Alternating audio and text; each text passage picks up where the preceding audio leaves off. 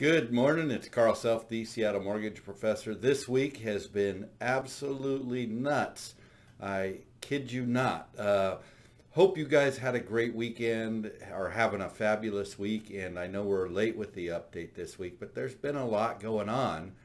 And I wanted to wait to see a little bit of what mortgage rates are doing. And as you know, we've lost a few hundred basis points in the last month and a half. And what's really going on is right now, the economy is showing signs of strength and inflation. And the inflation's due to the new administration's $2 trillion spending bill, and all in the name of COVID relief. We're seeing the economy recover before the relief, but they're still going to provide the relief.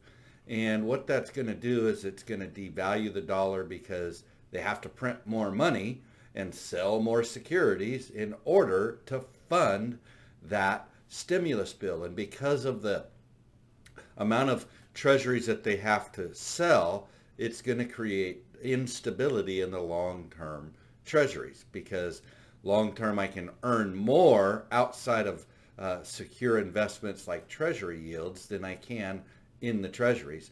So we're seeing signs of strength in the economy. We're seeing signs of inflation. We're seeing a lot of debt. And this is going to cause interest rates to rise. I'm hearing predictions of 3.75 by the end of the year. Personally, I think I'm going to see into the low fours by the end of the year. And I don't think there's any way around it.